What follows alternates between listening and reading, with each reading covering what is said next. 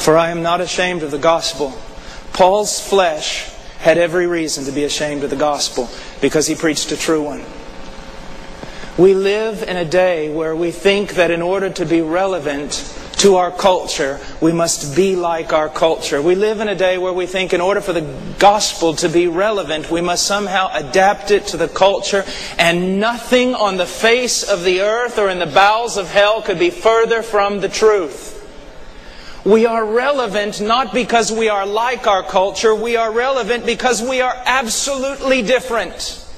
And our gospel has power not because it is acceptable to carnal men. Our gospel has power because it is a scandal to men. Paul was not ashamed of this gospel, but his flesh had every reason to be. Imagine for a moment, we're not talking about a man who comes into the context of the Bible Belt. We're talking about a man who comes into the context of Jewish mythology, to Greek philosophy. Every concept of Greek philosophy, every concept the Jews had about the Messiah contradicted the gospel of Jesus Christ. Every time Paul the Apostle stood up, he seemed to carnal men to be nothing more than a raving madman. And every preacher that's ever been worth his salt since that day has had the same label put upon him. G. Campbell Morgan, when he would go up to the tower at Westminster to preach, he always said that he would quote the verse, like a lamb led to the slaughter and like a sheep before shears. Why? He knew that unless God moved on his behalf with this gospel of God's dear Son, absolutely nothing would happen. But we don't see power like that today. Why? Because we prop up a gospel with the carnal devices of men. We remove the scandal in the name of love, as though we had greater wisdom than God to tweak His gospel here and there so it might be more palatable to men. The gospel of Jesus Christ, the flesh has every reason to be ashamed of it. But in that lies the power.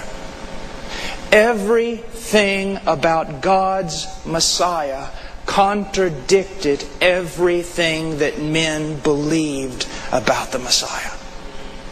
Everything about God's salvation contradicts absolutely everything men believe about how salvation should be won and in what form it should take. And unless we realize that, we'll have no gospel here in this church. We'll have no power, and we'll see no true conversion. We have to be willing to join our Master in being a scandal. That we preach Christ crucified in such a way as to exalt God Almighty and to humble men, so that in learning to despise themselves, they esteem the gospel and are saved.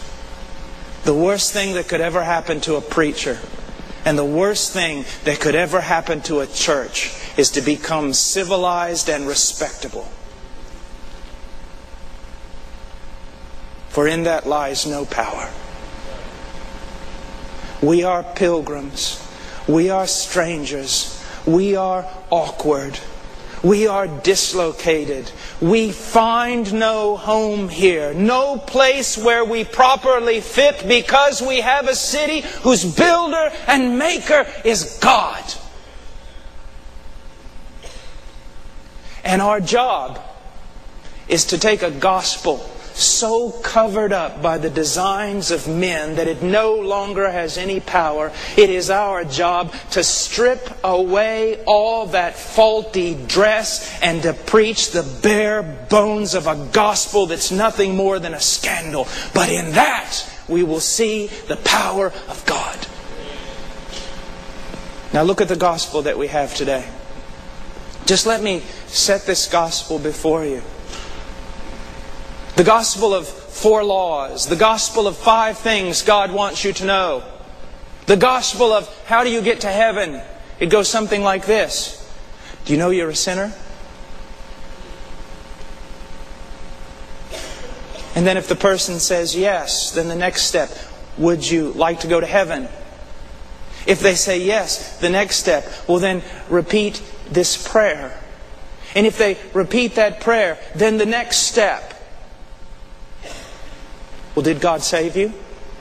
And usually the answer is something like this. I don't know. And then the witness for Christ says, well, of course He saved you. If He didn't save you, he was a liar. Because He said if you opened the door and invited Him in, He would come in, and He doesn't lie. And that right there is the reason why the great majority of evangelical organizations today are filled up with lost people. Right there. Now let's go through that scenario for a moment. Do you know you're a sinner? And sometimes we say it, we want to not be too serious about all this. Now you know everybody's a sinner, don't you?